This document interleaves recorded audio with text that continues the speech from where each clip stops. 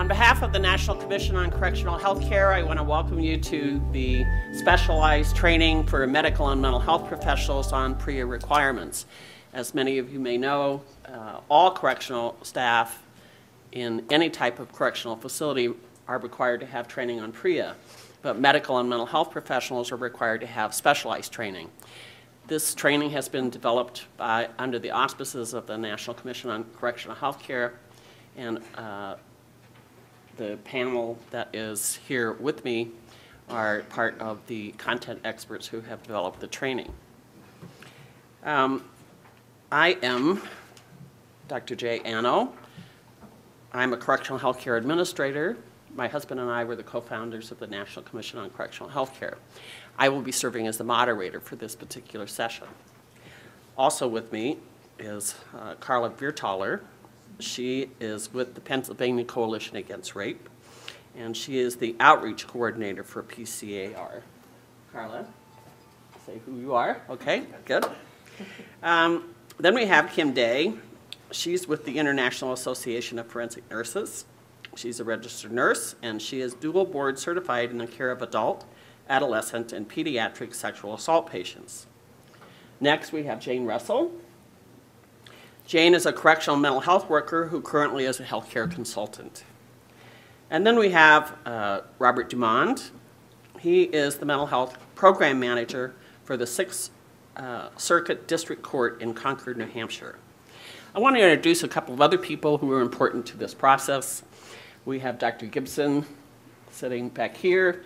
He is the Vice President of Operations for the National Commission and is really the go-to person who has been the umbrella contact for the development of this specialized training. Then we also are happy to have with us Ms. Peg Ritchie. Peg is a senior program analyst with the PREA Resource Center. Peg, you have a couple of comments you want to make? Yeah, thank you so much. Thank you, Dr. Anno, Dr. Gibson, panelists, welcome. Good morning, everyone. I spent many, many years in the field, worked in the Arizona system, and Ted Jolly's here somewhere, and hadn't seen him for like 25 years. Worked in the Ohio system. I just spent 5 years working with the California Department of Corrections, and I served at the National Institute of Corrections for many years, which Dr. Anno was a consultant in medical mental health workshops that we did for many, many years and has done a lot of consulting. So I want to welcome you from the PREA Resource Center as well.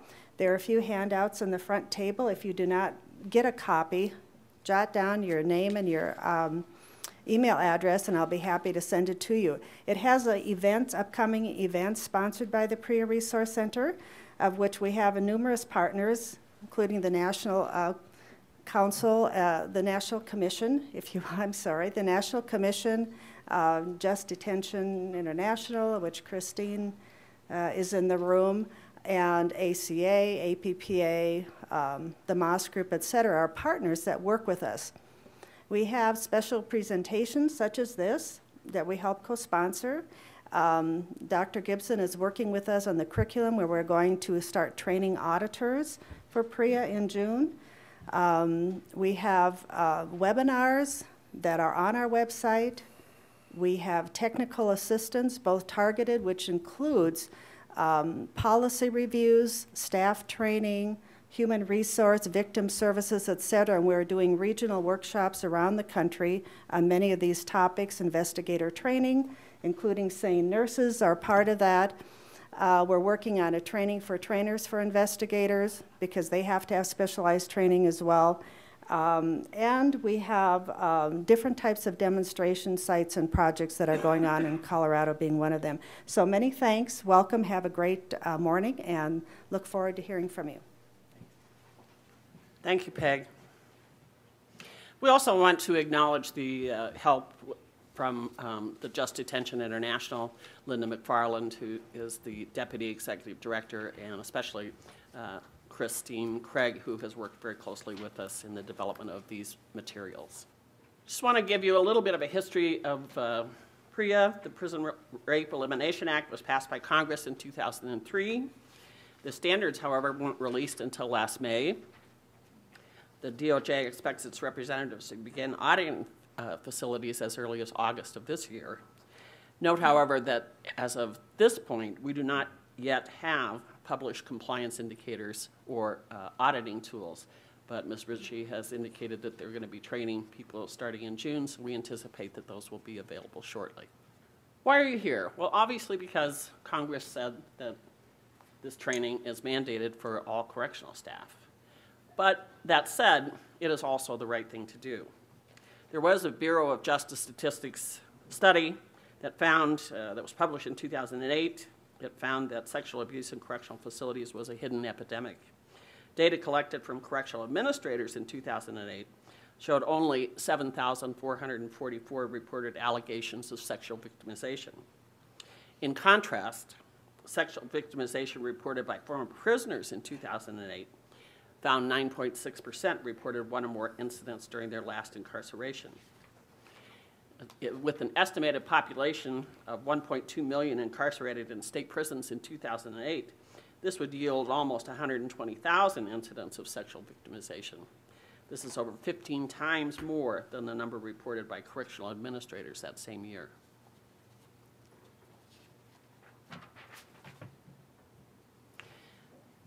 There are actually 4 different sets of standards.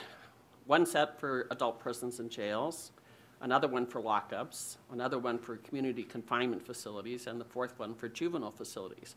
There are some differences in the requirements depending on the type of facility. For the most part, we'll be concentrating on those standards for adult prisons and jails, but where there is an item that we are discussing or a requirement where it differs in one of the other sets, we'll try to point that out as well. All right, definitions. For confined individuals, if you're in an adult prison or jail, the standard PREA standards refer to you as an inmate. If you're a detainee, then that means you are in a lockup. And people who are confined in juvenile or community facilities are referred to as residents. What are the prohibited acts under PREA? Well, sexual abuse, and that is specifically defined as any contact between the penis and vulva or the penis and the anus, any contact between the mouth and the penis, vulva, or anus, any penetration of the anal or genital openings, any other intentional touching of the genitalia, anus, groin, breast, inner thigh, or buttocks of another person. Voyeurism is also prohibited. Voyeurism by a staff member, contractor, or volunteer is defined as an invasion of privacy of an inmate unrelated to official duties. Then finally, sexual harassment is prohibited, and that is defined as repeated and unwelcome sexual advances, requests for sexual favors, or verbal comments, gestures, or actions of a derogatory or offensive sexual nature, whether by staff or another inmate.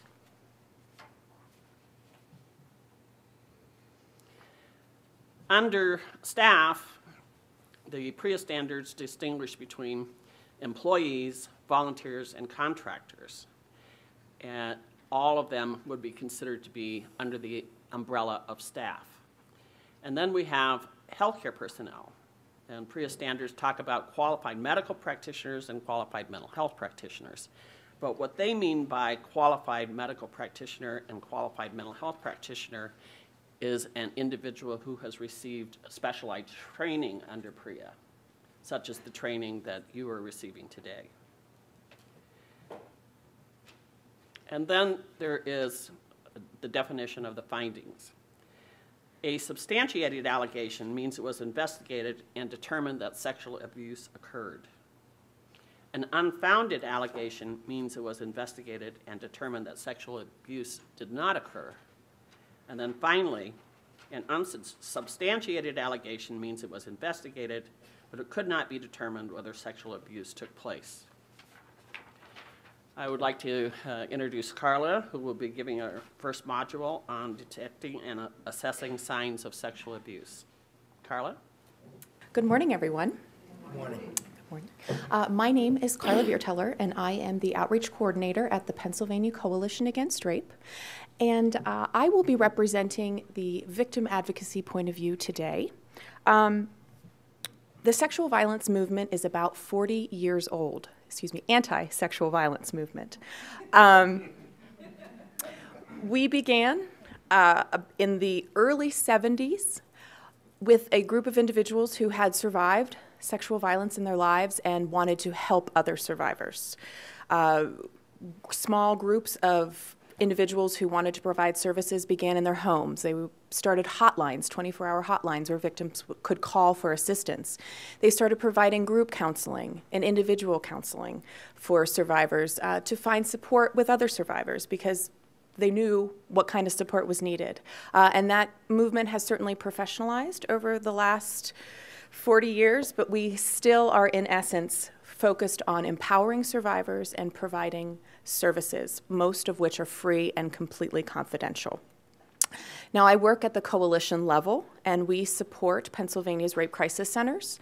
Every state has a coalition, and they also support those rape crisis centers. Now, not every county will have a rape crisis center, but every state has a coalition.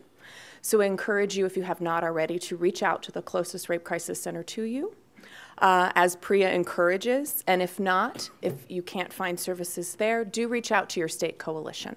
We are certainly working in Pennsylvania with county jails, with our local rape crisis centers to help support those, also with our Department of Corrections, and also many different juvenile detention facilities. Okay, so I do want to say, as I have shared earlier, I am coming from the advocacy perspective. I am not a mental health practitioner, I'm not a neurologist, but I am used to, and my job is, to train on the victim experience and victim behavior. So that is the perspective I'm coming from today. I will certainly be sharing with you things that you all probably know better than I do, but these are tools that we use to share where we're coming from with victims, to help you all understand where victims are coming from after surviving sexual violence, either in the acute phase or long term. So these are our objectives for my presentation, Module 1. We are going to examine sexual abuse in prisons and how it is defined in PREA. Jay already did that, but I'm going to show you some nuances and talk a little bit about the definition of consent. We are going to learn how to detect signs and symptoms of both acute and prior sexual abuse. We are going to summarize the short and long-term effects of trauma on the brain. We are going to describe considerations for the development of intake screening tool requirements, as in PREA, and recognize the healthcare provider's role in the screening process. Okay, so I'm going to share with you a video from Just Detention International. They are our advocacy arm on the national level, actually international level, and they work directly with survivors who are incarcerated. And so this is the story of 3 survivors that they have worked with. And I want to thank JDI for allowing us to use this and for helping us inform this presentation. Being transgender was not easy at that time. I became homeless, I lost my job, and because I had no means to survive, I had to resort to the street economy. Because of that, I was arrested, and while I was waiting for my arraignment, I was locked up in the county jail. I was coerced into having sex against my will with another inmate. And during that time, I was exposed to HIV. It's almost unbelievable that it escalated to the point where it did. But I remember, being arrested for being publicly drunk, and being terrified because I was in jail, and I had to let them know that, I was gay and different. I guess they go after the weakest links, and I was just the target, and it just became a very terrifying ordeal. And as I tried to stick up for myself, one of the officers made a threat against me and said that he was going to come get me later on. And I told on him. And I remember telling his supervisor that the threat this officer just made on me. And he said, Mr. Mendoza, you are in LA County Jail. You are in one of the safest facilities around. You have nothing to fear. And boy, was he wrong. Everybody's pod was shut except my pod. And I remember what, it seemed eerily quiet. And then as I'm looking around, I see all the guards just like dispersing, just leaving. And my pod is still open. And I'm wondering what's going on. And from the corner of my eye, I see the gentleman, the officer that threatened me earlier, coming towards my cage, coming towards me. And I was frantically trying to shut it. And I started screaming and yelling. And, to no avail, nobody came to my rescue. And he just came in there and manhandled me and stripped me butt naked and sexually assaulted me. I first went into juvenile hall when I was 12 years old. Staff ridiculed me. Other inmates ridiculed me. Gang members. I was forced to oral copulate gang members, Bloods, and Crips in the shower areas. Staff often knew what was happening and they turned the other way because staff did not like kids my age that were different. So that was a difficult video to watch for sure. Certainly we want to thank those survivors for sharing their stories. We're going to talk about victim response a little bit later on in the presentation. But the reason we wanted to start with the video is because we want to allow survivors to speak for themselves. That's the essence of why we're here today. Yes, we certainly need to follow PREA standards, but the reason we want to do that is so that we can prevent this from happening to other inmates and also to learn how to best treat them when these situations do occur. So thank you for your attention. Okay, Jay had shared this statistic with you earlier. Again, this is from the National Prison Rape Statistics Program. It is the survey of former inmates. These surveys were collected by individuals who are on parole supervision in over 40 states, and there were over 18,000 videos done by former inmates, and they were done in a private room where individuals were interacting with the computer, and there was both an audio and survey on the computer, so they really tried to maximize confidentiality and minimize literacy issues with this survey. So just to give you a little bit of background there. And they did find that 9.8% of former inmates reported sexual abuse while in incarceration. Another thing they did find was that about 5.4% of those who reported sexual victimization were abused by other inmates, and then 5.3% were abused by staff.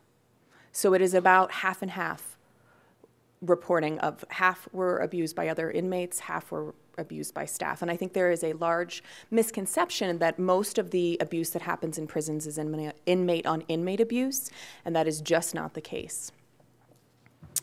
And finally, this survey also found that 31% of inmates who reported abuse were abused 3 or more times while incarcerated.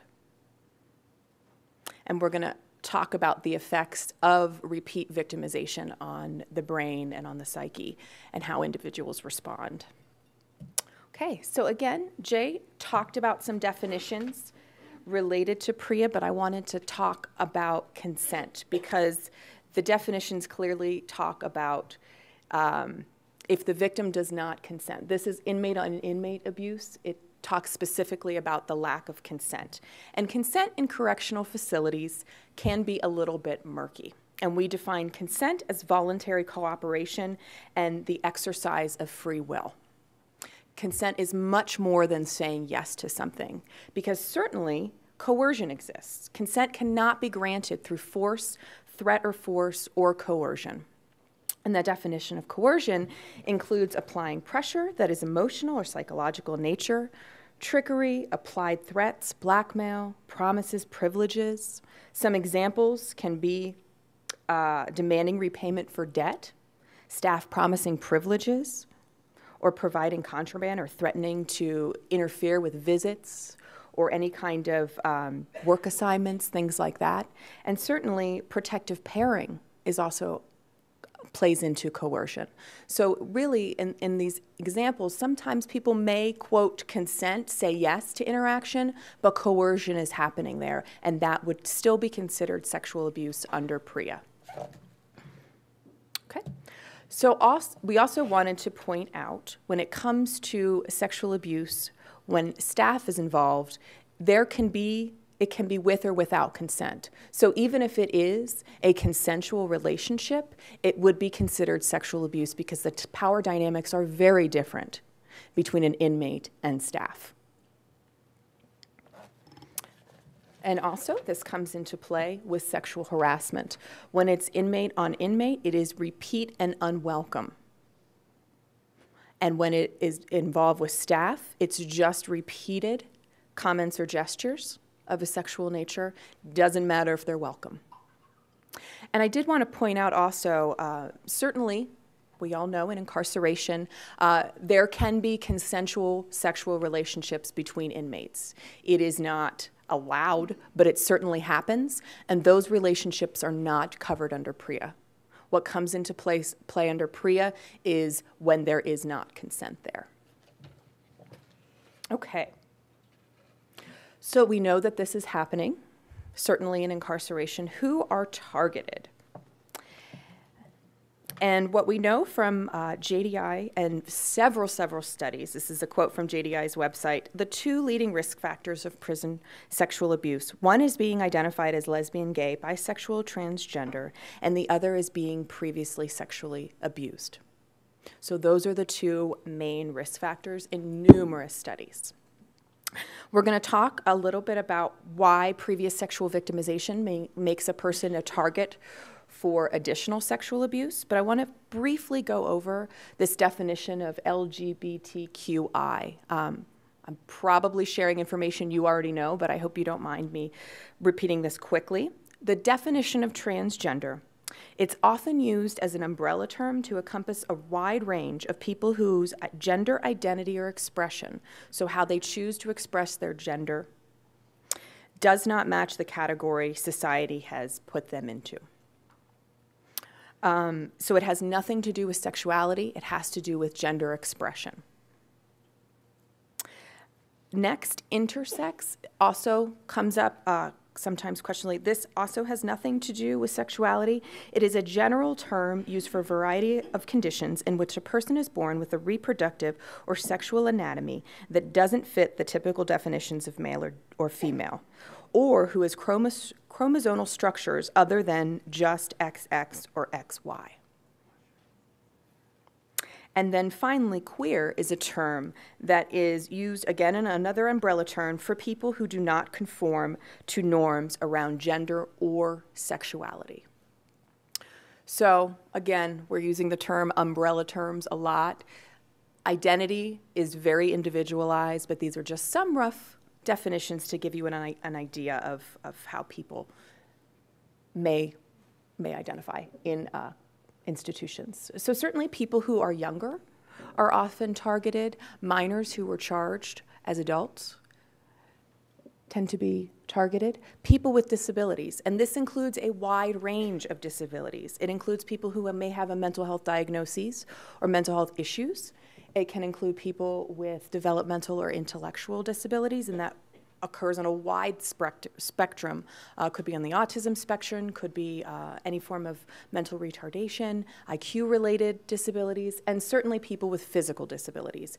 Someone who may use a wheelchair or a cane to move around, any sort of sensory disability, an individual who might be deaf. All of those are included, and all of those individuals have been shown to be targeted more for sexual victimization within incarceration.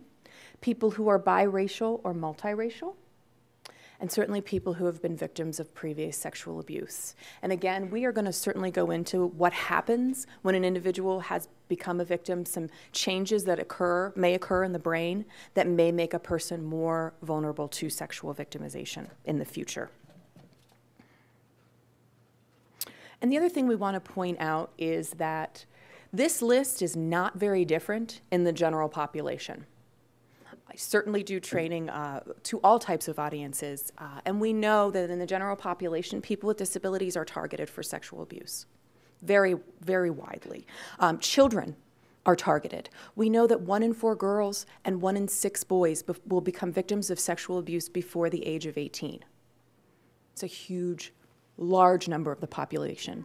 We know that women with developmental disabilities, 82% will be victims of sexual abuse in their lifetime. Half of that number, so about 40%, will be victimized 10 or more times in their lifetime. And sexual abuse, we don't have great statistics. It is the most underreported violent crime, according to the FBI. And we know it's also a very highly private crime. People don't like to talk about it. So what we have are varied statistics, but these are things that we do know. And what we try to focus on is why are people being victimized? Why are these groups being targeted? Because perpetrators don't want to get caught. They want to choose a victim who is unlikely to be believed if they come forward, who's not very credible in some cases. They want to get away with sexually abusing somebody and not get caught. And we see that these are the individuals in prisons who are less likely to be believed and not as credible, unfortunately. Okay.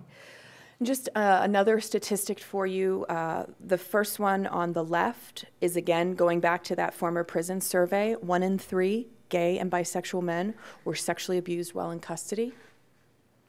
And then another study done in California state prisons, 59% of transgender inmates reported sexual abuse, compared to 4% of other inmates. So we know that these groups are certainly being targeted. Okay. One of the things our groups expressed when we were kind of coming up with this curriculum, obviously we're all coming from different perspectives, different fields, and one of the things that came up was, well, why wouldn't a person report? If this was happening to them in a prison or jail or any kind of incarcerated facility, why would they not report? Again, from the former prisoner survey, and people were allowed to choose more than one response. The number one reason is that they did not want anybody to know. And I will tell you, this is what we hear all the time in the general population. I just want to pretend like this didn't happen to me.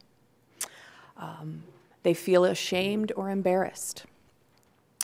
They are afraid of the perpetrator, afraid of retaliation, they thought staff would not investigate, and then finally being afraid of being punished by staff. So these are all certainly real reasons why people would not report. I want to share a couple more statistics from you. Again, same survey. 37% of victims of inmate-on-inmate sexual victimization said they reported at least one incident to facility staff. So 37% did report inmate-on-inmate abuse. And I would like to point out that that is a higher percentage than in the general population. Again, according to FBI crime statistics, 23, roughly, changes every year, 23% of victims of sexual abuse report that to law enforcement. So again, not the majority does not report for reasons that are very similar to why former inmates did not report.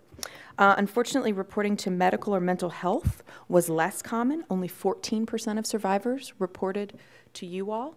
So just important to recognize that. And then finally, 5.8% of victims of staff sexual misconduct reported abuse to other staff.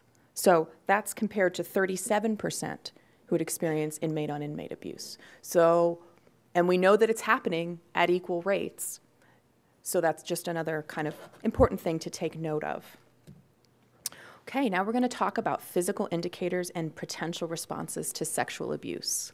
As I had shared earlier, this is a huge part of my job, talking about signs and symptoms of sexual abuse. And I've certainly done this with state mental health hospitals and parents and people in nursing homes and personal care homes and police officers, wide ranges of audiences. And oftentimes, and rightfully so, people want me to give them a list, a checklist, so they can know what signs and symptoms there are, so they can know if sexual abuse is happening in people's lives. And I'm sure you all know that I cannot share that list with you. There is no list. Certainly, every survivor responds differently.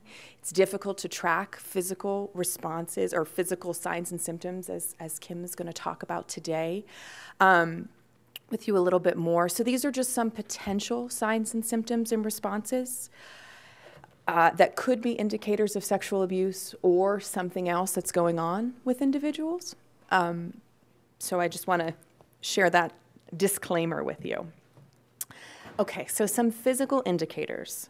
Certainly sexually transmitted infections and or diseases, unexplained pregnancies, pretty obvious there. Stomach or abdominal pain, oftentimes abuse will sort of manifest itself as a physical pain, generally around the stomach area. Any anal, penile, vaginal discharge, bleeding, pain, difficulty in walking or sitting, and any unexplained injury.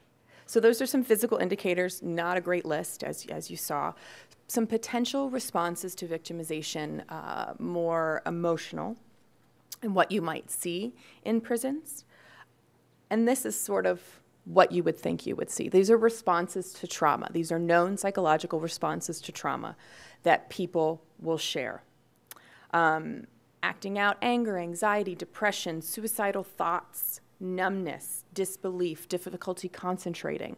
All of these are very common. They could be a response to incarceration as well, because we know that will also have effects. But we know that a crisis interrupts a survivor's ability to manage life. And certainly in correctional facilities, that's really not allowed. You have places to be, you have things to do at certain times. You don't have the time to disengage, to numb out, to have difficulty with daily routines. Daily routines are what you need to be doing in a facility. So oftentimes people will, quote, act out, act difficult, sort of engage in risk-taking behavior, which puts them in a dangerous situation. They certainly can get in trouble. There are ramifications for acting out, but oftentimes we see this happening because there is no other way to kind of express what's going on with the response to the traumatic situation. Okay. So some impacts on the incarceration. How is it a little bit different? Those were with general population, certainly. So impact on incarceration on survivors. And I think we covered a lot of this. Retaliation is a huge one that is an additional fear. Ongoing contact with perpetrators can be a huge issue if a person does not report. They may put themselves in a situation, they may be in a situation where they have no choice but to interact with their perpetrator or perpetrators, or individuals they know the perpetrator and know what happened. Terrifying situation. They know that there is an increased likelihood of re-victimization, either from becoming labeled as a victim or in that retaliation piece. There is a real threat of punishment or isolation. Oftentimes, if a person reports sexual victimization, they are isolated to keep them safe, which can be further traumatizing on the individual. There is certainly a limited access to services. We know that PREA is really trying to push access to sexual victimization advocacy services, but you know, if you come forward and ask for services, you are identifying yourself as a perpetrator, or excuse me, as a victim. So that's limited. And, you know, we're talking about a little control over our bodies and environments. I could go to a rape crisis center of free will. If I was in an incarcerated situation, I don't have those choices. I don't have those options. Certainly you can't make phone calls. We do have 24-hour hotlines at rape crisis centers, but they may not be on my call list. And if I put them on my call list, I could be identifying myself as a victim. I do want to talk briefly about this little control over body or environment.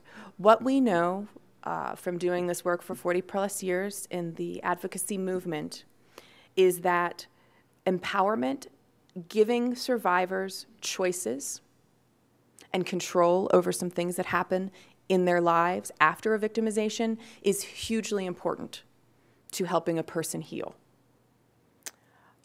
And that cannot happen a lot of times in incarceration. Bob's going to talk about reporting. If I choose to go forward right now and go to the hospital, I can choose whether or not I talk to police. I can choose whether or not my information is shared about what happened to me. A person who is incarcerated does not have those choices to share. So that is a huge difference of survivors and the impact of incarceration. Okay. So some potential long-term responses. Primarily what I want to talk about here is post-traumatic stress disorder. Certainly not all individuals will meet the diagnosis of post-traumatic stress disorder after experiencing sexual victimization, but a lot of the characteristics will come forward. Now, again, I am not a therapist, but I'm going to share with you the characteristics of post-traumatic stress disorder, which I'm sure you already know, but these really summarize the long-term effects an individual may come forward with. So according to be diagnosed with post-traumatic stress disorder, there are 6 criteria. One is that you need to have experienced or witnessed a traumatic event, which is the stressor. 2, you need to have intrusive recollection, meaning you are remembering, feeling like you're reliving, dreaming about the traumatic event on a regular basis, repeatedly. 3rd is there is an avoidant or numbing phase, meaning you're avoiding the people, places, and things associated with what happened to you, associated with a traumatic event. Now think about this in an incarcerated situation. If you were sexually abused in a prison, it's not very easy to avoid people, places, and things associated with that event. The 4th is hyperarousal. These are persistent symptoms of having difficulty sleeping, irritability or outbursts of anger, difficulty concentrating, hypervigilance, and an exaggerated startle response, meaning, again, hyperarousal. You are ready. You are on edge. And we're going to talk about that response a little bit when we talk about the neurobiology of trauma in the next couple slides. What our brain is saying after we've experienced these traumatic events, and then when we are either dealing with the trauma response or ongoing threats to our safety. And then the 5th criteria is these responses need to be happening for 1 month or more. And then finally, the disturbance causes a clinically significant distress or impairment in social, occupational, or other important areas of functioning.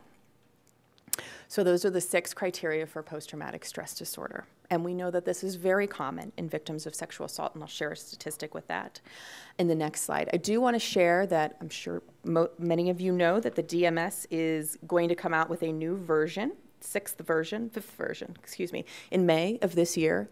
And the one thing that is changing in the diagnosis of PTSD is that it will no longer be considered an anxiety disorder, but it will be considered a trauma and stressor-related disorder.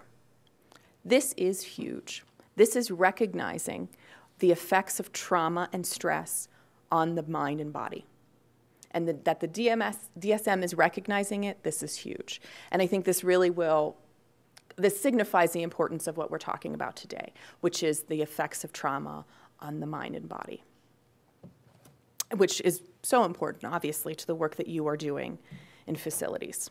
So just some statistics. Victims of sexual abuse are, and this is from the World Report on Violence and Health from the World Health Organization, which was, study was done on a global level in 2002.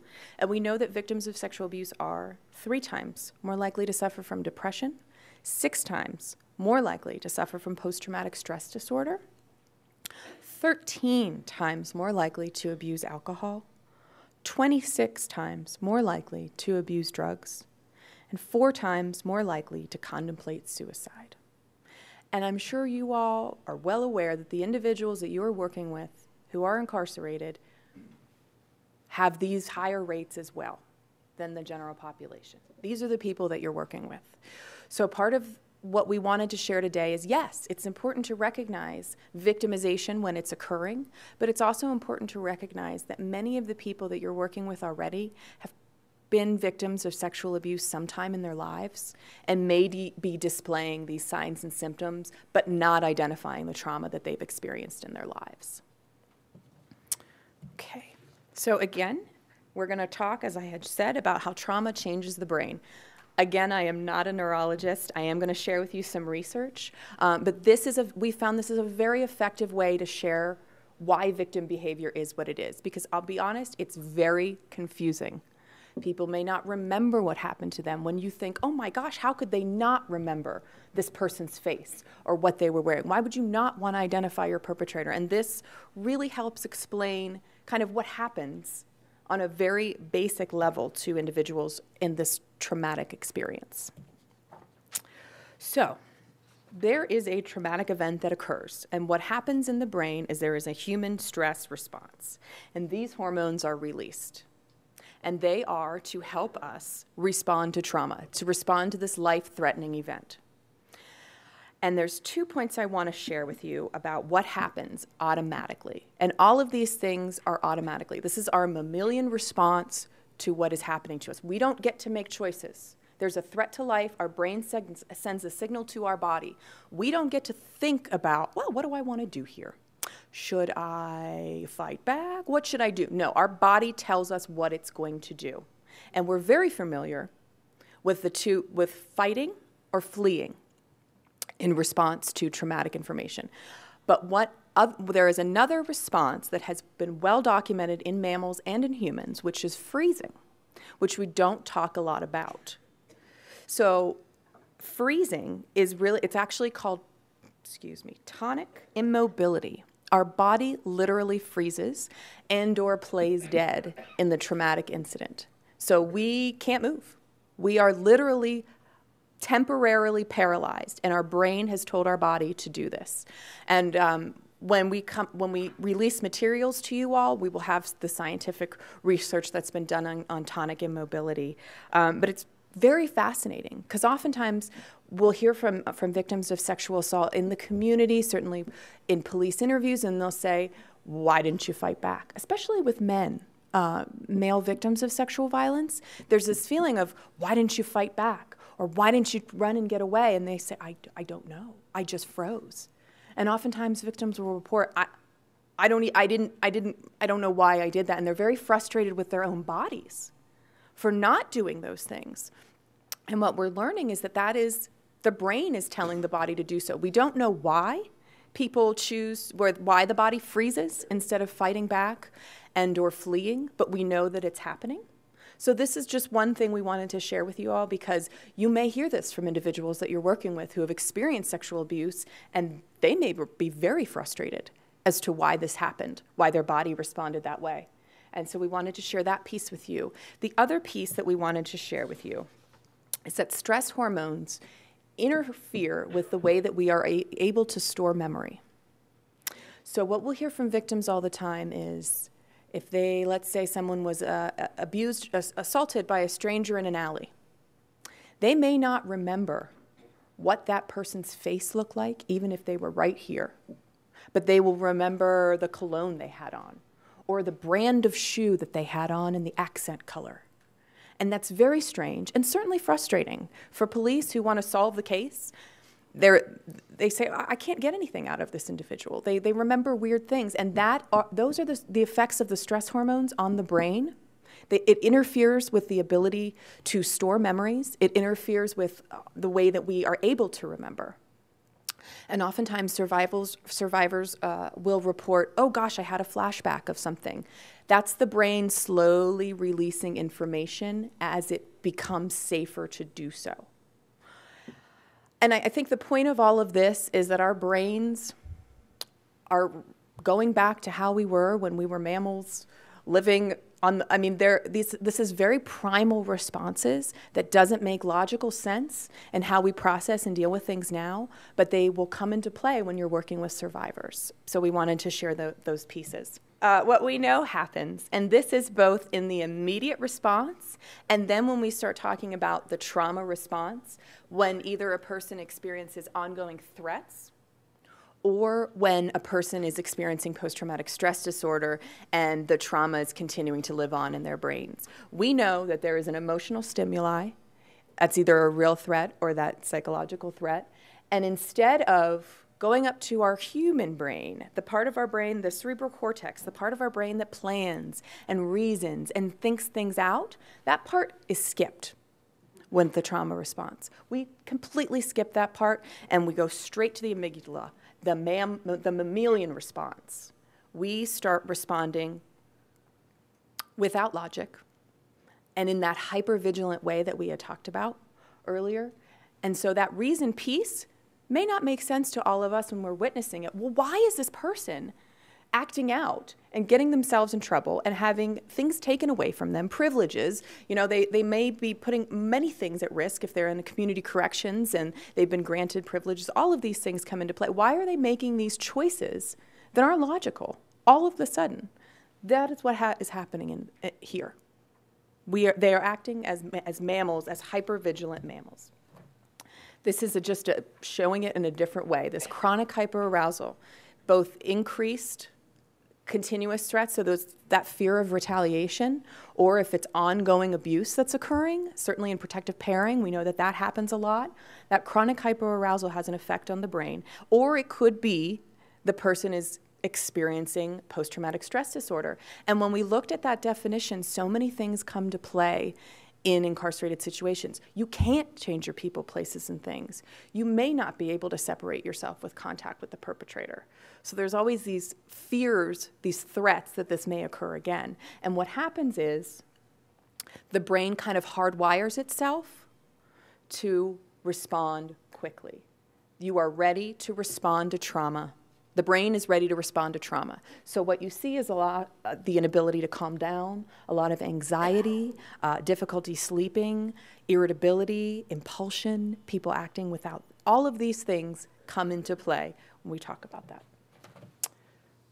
Okay, and one final slide for you. This is a picture of an MRI, and this was research done by Dr. Bremer, who is a professor of psychology and radiology at Emory, and he has studied individuals with post-traumatic stress disorder, and what he found was that the size of the hippocampus is affected by post-traumatic stress disorder. So the brain literally is not as big. What happens in the hippocampus is that it has the ability to regenerate neurons as functioning, so it continuously grows. And what happens when a person has post-traumatic stress disorder, stress interferes with that regeneration, and literally the brain shrinks. The hippocampus shrinks. This brain with PTSD has an 8% reduction in the size of the hippocampus. So it's interesting to think about that and learn more about the brain. I hope you found it interesting as well. All right, now we're going to talk about assessment and screening requirements in the PREA standards and your role there. There is a screening requirement for the risk of victimization and abusiveness when a person enters a facility. This needs to be done within 72 hours of the person's arrival to a facility. And this is required to be done by a, quote, objective screening instrument. Now, there is no standard screening tool. Facilities are encouraged to create their own. And certainly, I think when those start to be created in different facilities across the country, some of those examples will be at the PREA Resource Center. But we don't have something to give you right now, but we know that that tool needs to be objective. And then we also know that there are specific things that need to be included in the tool. So what needs to be included? One, whether the inmate has a mental, physical, or developmental disability, the age of the inmate, the physical build of the inmate, whether the inmate has previously been incarcerated, whether the inmate's criminal history is exclusively nonviolent, whether the inmate has prior convictions for sexual offenses against an adult or child. Now, I'll ask you a question. Do you think that person, if a person has a prior conviction for sex offenses, do you think they are more or less likely to become victimized when incarcerated? More likely, yeah. So it's interesting that these are the standards that were created by PREA, knowing what the risk factors are for individuals. Whether the inmate is or perceived to be gay, lesbian, bisexual, transgender, intersex, or gender nonconforming. Whether the inmate has previously experienced sexual victimization. Interesting here, the inmate's own perception of vulnerability. So the standards also recognize that choice is important here as well. Does the person perceive themselves to be vulnerable? Would they like to have more protection or be placed in a different place than a person who has a higher risk of becoming a perpetrator? And whether the inmate is detained solely for civil immigration purposes. So all of these things need to be part of the screening tool. Now, I do have some notes of differences. This is in prisons and jails. The youth screening is slightly different. It takes into account developmental stages of adolescence. It also has some different wording. For example, there is the 5th standards. It deals with the emotional and cognitive development of individuals in juvenile detention facilities. And then finally, any other specific information about individual residents that may indicate a heightened need for supervision. So there's a one where people can identify any perceived risks that may not be in this list. Finally, community confinement facility standards are also slightly different, with fewer items and a focus on conviction history. So just to point out those differences. And we want to make note of a couple things on this list. As you can see, these are pretty personal questions. Asking about a person's previous victimization, asking about their sexual identity or gender identity, pretty personal. Any prior convictions, all of these things are sensitive questions. So we do encourage you to take that into consideration when asking these questions, when doing this screening. We encourage you all to do it if possible, but we know that that's not possible in every case. So if you all could have a hand and a role in training individuals who will be doing the screening, that would be also great. And I think that's really the keys that we wanted to share there. Okay, use of screening information. So this comes into play when you are determining, or when it is determined, where a person will be housed, where they will sleep, where they will work, their education, their program assignments, and the overall goal, as you probably know, is to keeping those who are high risk of being victimized apart from those who are at high risk of being abusive. And it really should inform every aspect of how a person is incarcerated and the decisions that are made there. And this is a standard reserved for lockups. Okay. The agency shall make individual determinations about how to ensure the safety of each inmate. This standard talks specifically about transgender and intersex inmates and how to house them and how to determine what should happen with these individuals. We know that the standards say that it should be determined on a case-by-case basis. They also say that the individual's own views should be taken into account, where they want to be placed, how they want to be placed, how they feel most safe. Transgender or intersex individuals should have the opportunity to shower separately from other inmates. And also, there should not be dedicated facilities, units, or wings solely to individuals based on their sexual identity or status. So just to share that information. All right, protective custody. And this applies only to prisons and jails. It is reserved in the lockup, juvenile, and community confinement standards. And basically what it says is that if a person A person who is at risk for high risk for sexual victimization, they should not be placed in an involuntary segregated housing unless an assessment of all available alternatives have been made, and there's nowhere else for that individual to go. Basically, it's saying because a person is at high risk, they should not be punished. And oftentimes, involuntary segregation is a punishment. The other piece of that is if a facility cannot conduct an assessment immediately within that 72 hours, that they can be housed there for 24 hours before the assessment is done. Okay. Finally, very close to the end here, we wanted to talk about screening. There is a requirement that if a person is indicated to have been a victim of prior sexual victimization or has previously perpetrated sexual abuse, that mental health or medical staff follow up with the individual within 14 days of the intake screening. Now, we do know that in jails, it is only for individuals who have experienced prior sexual victimization.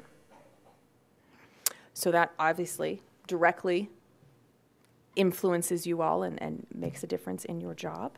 And finally, just a little piece around confidentiality and reporting requirements. And Bob's certainly going to talk a lot more about this, but we just wanted to note that basically, even though there is a reporting requirement of sexual abuse that happens during incarceration, that is still considered, it should only be shared when necessary. And then finally, when we're talking about prior victimization that did not happen during incarceration, that is also considered confidential information. And again, Bob's going to talk more about that. And that wraps it up for my piece on detection and assessment. And now I'm going to hand it over to Kim Day to talk to you more about the forensic exam. Thank you for your interaction and your attention.